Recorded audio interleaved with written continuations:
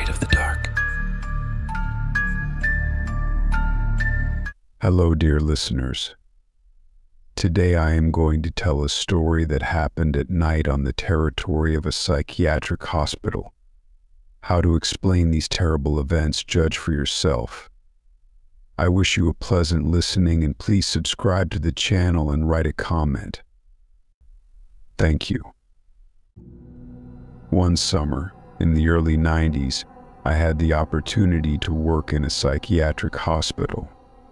The position was incredibly responsible. I was the operator of the sewage treatment plant. Since there were only two of us, including me, we had to work on alternate days. The station itself was a dirty yellow, dilapidated, two-story building of circular shape. It was located 50 meters from the half-ruined fence of the hospital on the edge of a sturdy pine forest. In general, there were no living people nearby, and the dead were literally beyond the fence. I'm talking about the morgue.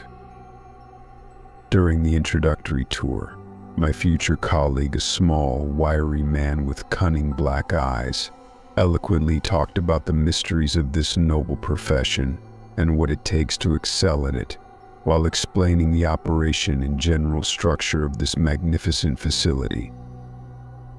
From everything he said to me and from what I saw with my own eyes, I understood the work was not difficult. The main collector of the hospital, where all its sewage waters flowed, was located on the first floor, as well as the pumps that needed to be turned on from time to time. A wooden, two-flight staircase led to the second floor, with very creaky steps, which ended with a door to the staff room, where my colleague and I stayed.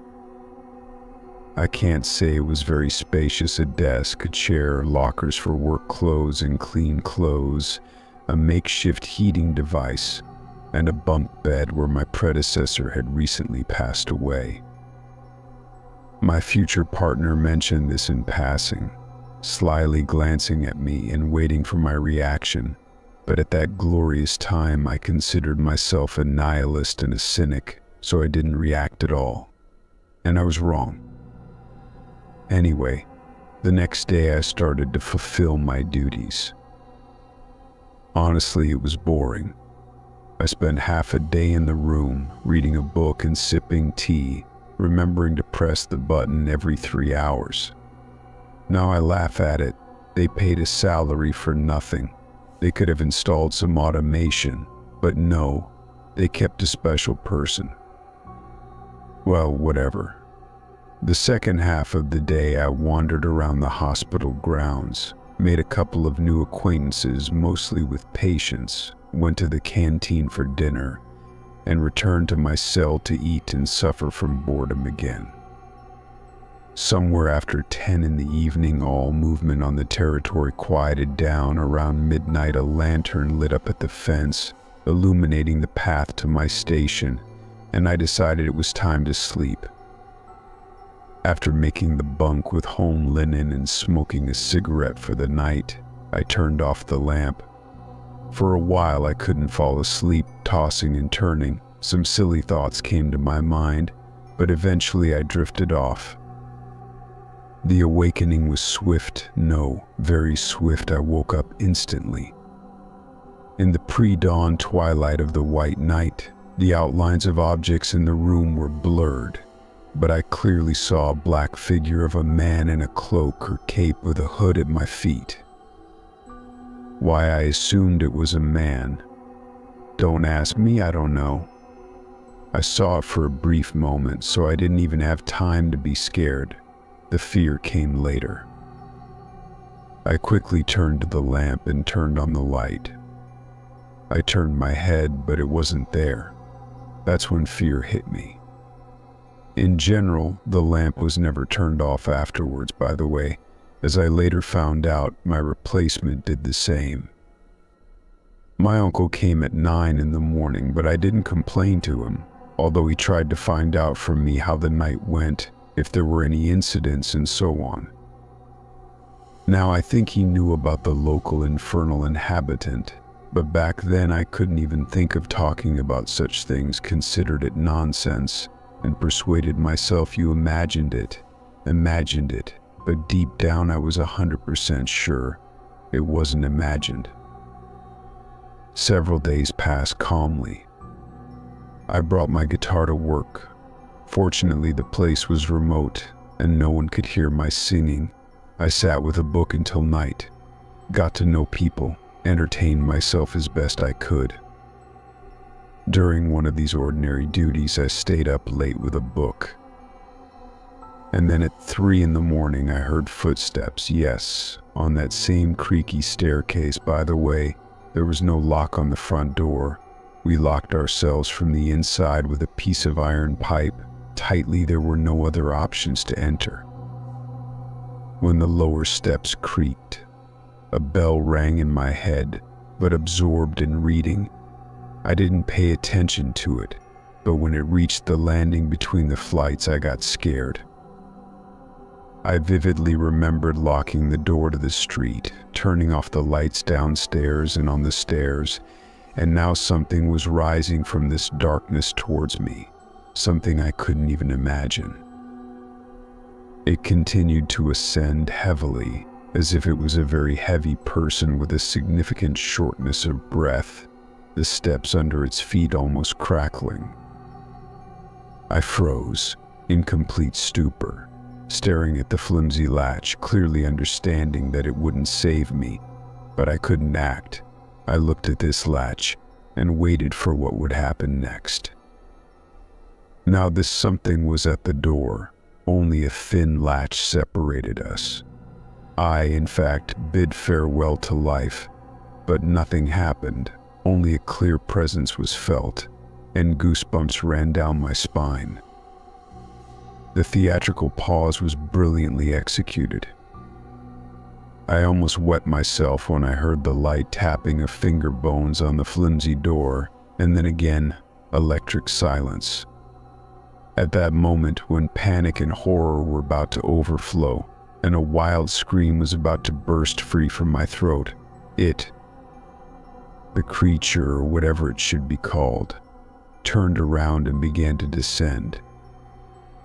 I physically felt the boards bending under such a weight. Nevertheless, with each creak of the stairs, it became easier, as if stones were falling out of a big sack on my back through a gap, making the burden lighter and lighter. And, well, the last creak came, and everything fell silent. I wanted to cry tears of joy, as if my death sentence had been lifted, but strangely, the fear quickly subsided, and the emotions that had just overwhelmed me receded like the sea at low tide. I briskly jumped off the bunk, opened the door to the stairs, turned on the light there, went downstairs, in the rather dark room, reached the switch, and illuminating it, began to study it in detail. I found nothing. The lock was in place. There was nowhere to hide, except maybe in the main collector, but I dismissed that thought and quickly calmed down. I went back upstairs and fell asleep peacefully, although this time the light stayed on everywhere. By morning, there was no trace of horror left. Apparently, my brain had shut down some program to prevent me from going crazy. In general, despite such incidents, I didn't leave my duty, so to speak. The sequel came around July, when the nights became darker, and I acquired a buddy in the hospital boiler room named Billy. I can't say how we became friends, probably because it was terribly boring to sit alone in the room. And the patients, well, they were patients. It was interesting to listen to their delusions for the first 5 minutes. Billy, despite his youth, had already spent some time in the clink, and his prison stories were endless. There was some bizarre trend back then about everything prison-related. And then one night I was returning from another chat with Billy. It was already dark. Passing by the morgue, I heard a knocking sound. My curiosity deserves praise. I circled the building and saw how the door of the morgue, with peeling blue paint, was convulsing, and the padlock was about to come off. The blows were coming from inside. I witnessed the birth of a dead man. How I ran, quickly, skillfully. How did I close the door? On the fly. No one had time to say a word, including me. Why didn't I run to people? To Billy? Don't even ask, reflex. I sat with the light on until morning, realizing that I was more afraid of the dead than of something. You know, when my girlfriend, who worked as the chief doctor's secretary, told me that the other day a patient fell from a high staircase and died, was placed in the morgue, and then found in the morgue corridor, lying by the door with broken bones, I felt, well, a little uneasy. Then August happened. One memorable night I was playing the guitar. I could have held a concert, but I tried to avoid it, feeling that it was too early to shine with my perfection. In the end, the guitar was upset. I put it by the closet and went to sleep. I had a dream. He enters my room, calmly says to me, "Hi, what's going on here?" Then he takes the guitar, says it's poorly tuned, tunes it, then plays some song and says, "Well, that's better." He taps me on the shoulder. As if I'm not there. I wake up. The guitar is lying on the closet, tuned. I don't ask questions about what it is. I accept it as a fact. The psychiatric hospital attracts all sorts of things. But I must say, every time something inexplicable happened in my room, the heating device was working, and it consumes not only electricity but also oxygen. Could the explanation be in that?